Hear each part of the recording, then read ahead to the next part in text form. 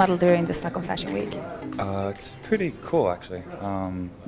For me, it's been really chill. I haven't done that much, so this is my only show, actually. Are you nervous before a show? A little bit, yeah.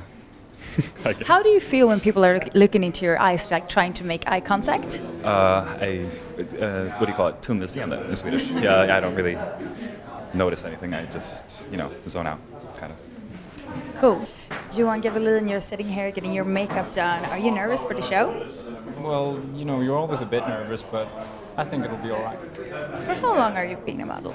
I started in 2014, so that would be 3 years, I think, yeah.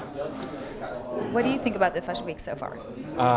Well, it's been, great seeing all the shows and meeting all the people and, hoping it'll be as fun as it has been for now.